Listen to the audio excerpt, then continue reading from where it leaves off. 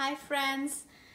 So we made this tomato sandwich earlier in our Zoom class, and some friends asked me if I could make it again on a video because they weren't ready with the material. So I'm just doing it again so you can watch it and you can make it by yourself.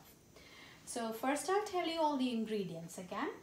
We need 1 slice of bread, 1 slice of tomato, and my tomato was huge, so I had to just cut the slice in half. If you're making more sandwiches, then you'll need more tomato slices. And the third ingredient is butter. Bread, tomato, and butter. And before we started making this sandwich, Arav, are you showing them the board? Good. So before we started making the sandwich, we have to take some seeds out. See these seeds of the tomato? I'm taking them out and saving them on this paper towel that I have back here. I'm going to save it. See, for planting. Now back to the sandwich. My butter is nice and soft because I took it out earlier. Now spread. And some of us have done this in class too, so you know how to spread butter. Here. I don't like too much butter, so I'm using a little. If you like more butter than I use, then you can use a little more. Here.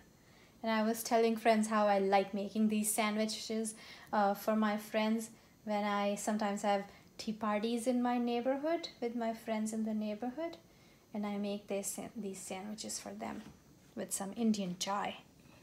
So look, butter, tomato, and then the top of the sandwich.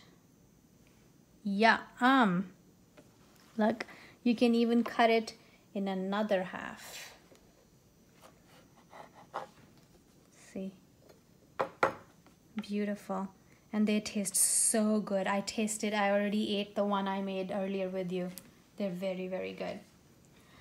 Okay, now I'm going to show you the recipe that I wrote down so you can do that. And next time I see you, you have to show me your recipe book. Look, I have the smoothie recipe in it from before, and here I have the tomato sandwich. I made a picture of it, and then I made seeds in my tomato, and here I have all the 3 ingredients: bread, butter, tomato. Now let's go back to our seeds now. The other seeds here, I'm going to put more of them in my little jar. Remember I told you I'm using the jar because I like to see how the roots grow.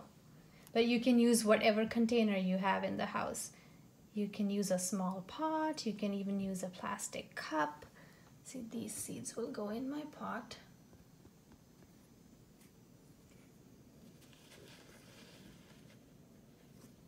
More seeds.